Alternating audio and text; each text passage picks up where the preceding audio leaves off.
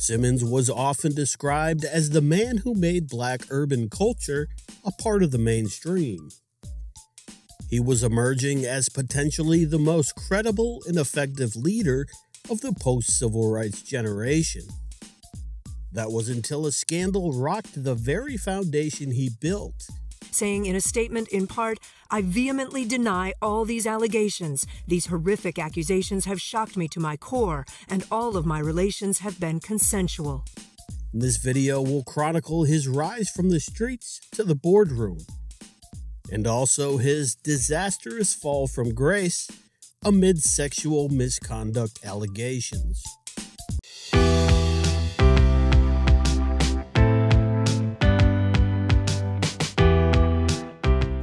Russel Simmons was born in 1957 in Jamaica, Queens. Both of his parents were graduates of Howard University in Washington, D.C. His father was a teacher who eventually became a professor of Black history at Pace University. His mother worked for the New York City Parks Department as a recreation director. The Simmons family moved to the Hollis neighborhood of Queens when Simmons was 8 years old. Their home was near a corner that was a known meeting place for drug users and dealers. He began selling marijuana while still in middle school, and for a time was a member of a local gang called the Seven Immortals. When he was 16, he shot at someone who tried to rob him. He was arrested twice on other charges and received a term of probation. In 1975, when he was 18, Simmons tried to turn his life around and began taking classes at Manhattan City College. He found a job at an Orange Julius outlet in Greenwich Village. But at some point, he also financed his club-going lifestyle by selling fake cocaine. He believed if he was caught by the police, he wasn't doing anything illegal. But Simmons, of course, faced a bigger threat from angry customers. During these years, he hung out at the dance clubs of New York's outer boroughs, where the music was predominantly disco. But then a new movement filtered in, one that had come out of the roughest Bronx and Harlem neighborhoods. Performers sang their own rhymes over a classic track, such as Flashlight from George Clinton. Simmons was at one such club in 1977 when he saw how wild the crowd went over one song from an early rapper named Eddie Chiba, and he decided that this was the sound of the future, his future. He started promoting concerts and then formed his own management company, which he called Rush Management, after his childhood nickname. The first track Russell produced was Christmas Rappin' by Curtis Blow. Some of the first rap songs ever played on the radio were from his acts. It was the group that his teenage brother Joey joined back in Hollis that put Simmons and his company on the map. Joey was the Run in Run DMC, which had a spare hardcore style of rapping that was also full of clever humor and incisive social commentary. The group's first single, It's Like That, was released in 1983 and set the tone for the rest of the decade. Simmons helped make his brother's group immensely successful, especially after he teamed with white college student from Long Island, Rick Rubin, to launch Def Jam Records in 1985. I had gotten a demo tape from a guy named Ladies Love Cool J. And I brought it to play to Russell, and he loved them. He said, "This is gonna be a hit. It's great."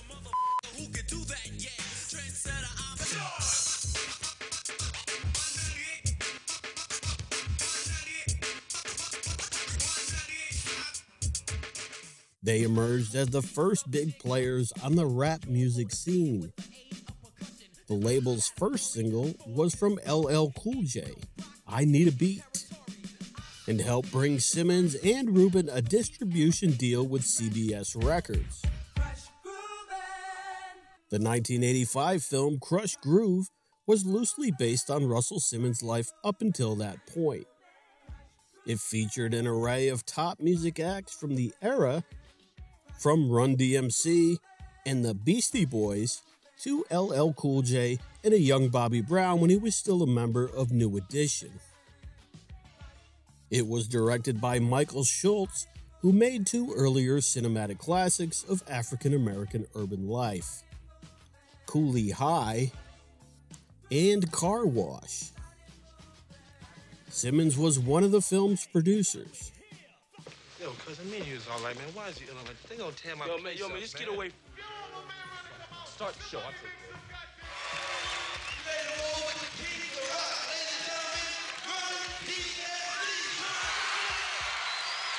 Over 2 decades after its release, Crush Groove has become a cult classic, a snapshot of the early days of rap music when culture, critics, and record company executives predicted the style was simply a fad. A then unknown actor named Blair Underwood was cast in the role of New York City music promoter Russell Walker, owner of the label Crush Groove. The plot of the movie, however, was beside the point. Simmons wanted to showcase the array of young talent emerging from New York's black music scene and depict its vibrancy. During the mid-1980s, Simmons became known for his sharp ear and ability to predict the next big thing in music. He helped bring the Beastie Boys to a wider audience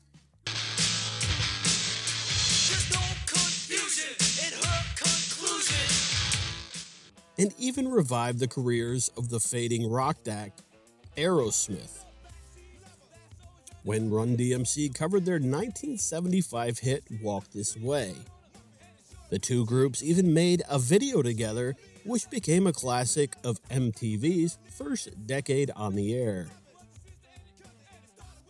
Simmons went on to shepherd such performers as Will Smith when he was still the rapper known as Fresh Prince, as well as Public Enemy to mainstream success.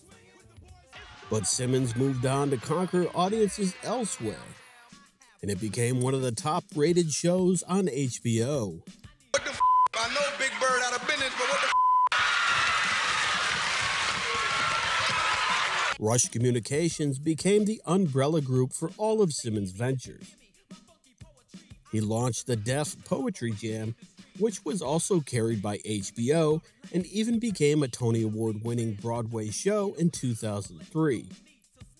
Simmons sold his remaining stake in Def Jam in 1999 for $120 million.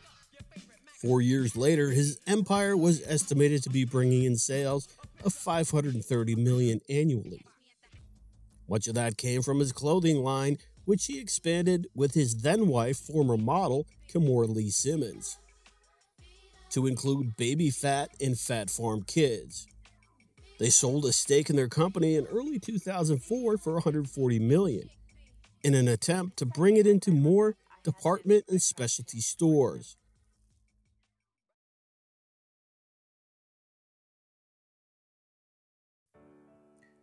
In 2017, the Me Too movement was gaining momentum and empowering women to speak out against their abusers.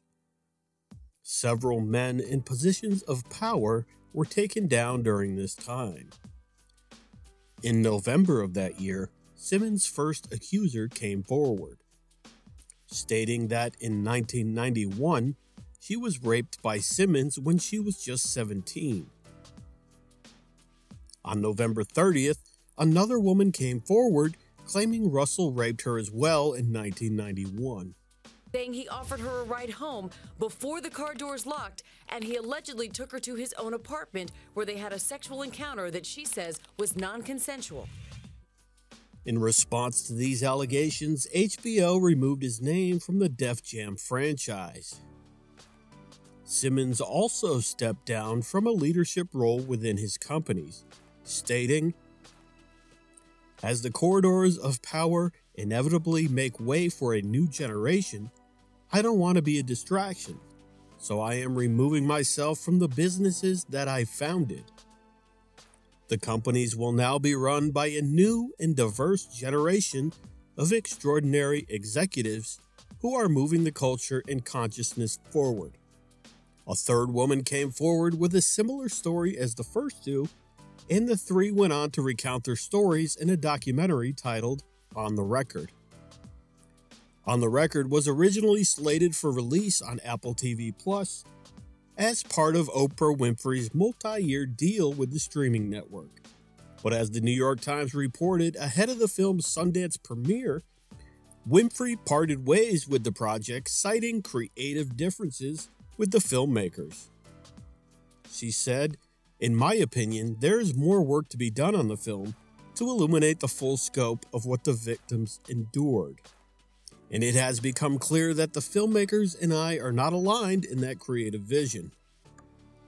Winfrey, who has long been open about surviving sexual assault, emphasized that she unequivocally believes and supports the women featured in the film, but she later acknowledged in another Times article that Simmons had pressured her to abandon the project.